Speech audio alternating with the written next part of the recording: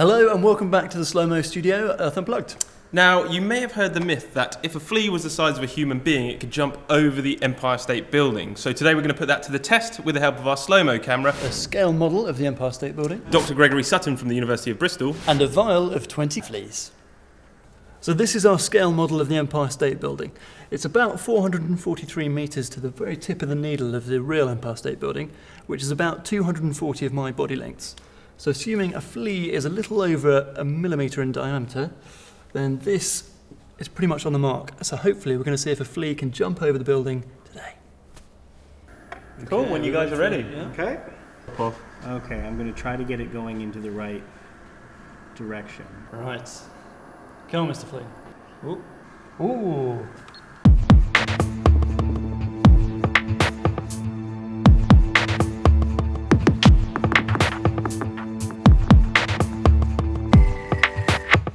If he was a human, that's pretty impressive. Oh, wow. He's over the front flipping the whole way. This is an incredible jump. Talk me through the kind of jumping mechanism. So the flea first preps itself by storing mechanical energy in a spring within its body. And that spring is wired to a linkage that goes through its legs. So it stores the energy in the spring, and then it releases the spring via a latching mechanism that no one knows exactly how that latching mechanism works yet. And that latching mechanism causes both legs to extend at exactly the same time. And they have to extend within a half a millisecond of one another, otherwise the flea will start jumping and out of control. Whoa. Well, that's not bad for a first jump. Not bad at all. Not bad at all. Well, let's give it another go. Okay. Well done, well done. Oh, how was that? Not as good. Not as good. No. Okay. Oh. Oh, come on. You know you want to. Yep.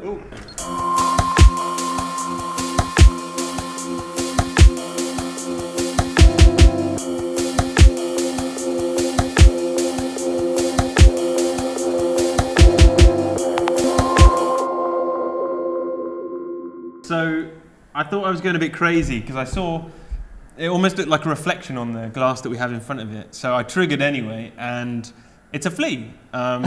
Sadly, not the flea we were trying to No, but as you can see, like that's the one by the paintbrush that we're trying to get. But when we play the video back, he comes into frame from the right there. It's like these guys need help. And then if we just go forward slightly, Jumps. and nearly tops it. So this is our highest of the day, I reckon. I think so, yeah. It's getting about 90% there. I'd never seen fleas jump this high before. And you've seen a lot of fleas jump. I've seen a lot of fleas jump. But as far as our results go today, we can kind of categorically say They can't do it. They can't get over the Empire State Building. So if fleas were the size of humans, could they jump over the Empire State Building? No, they couldn't. The flea has enough energy to carry its body mass up, in our videos, about 15 centimeters. If a flea got bigger, its ability to generate energy would go up just as fast as its weight. So it would be able to carry its increased weight up the same distance up, which would be 15 centimeters. So as unromantic as it sounds, a flea the size of a human being has a jump height of about 15 centimeters. Worse than us. Worse than us.